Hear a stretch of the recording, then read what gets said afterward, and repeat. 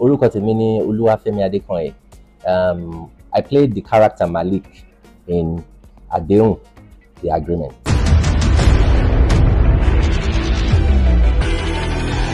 ADEHUN jẹ́ movie tó kọ́ni lọ́gbọ́n, especially fún àwọn tí wọn bá ní regard fún àwọn èèyàn.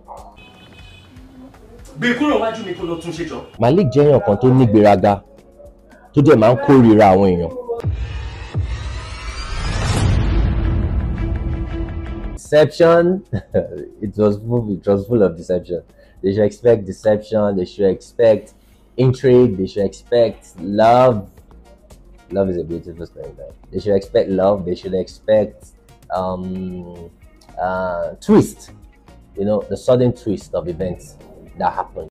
It's a lot. It's just like it's a chain of reactions. So I want you guys to subscribe to Imperial Media Hub.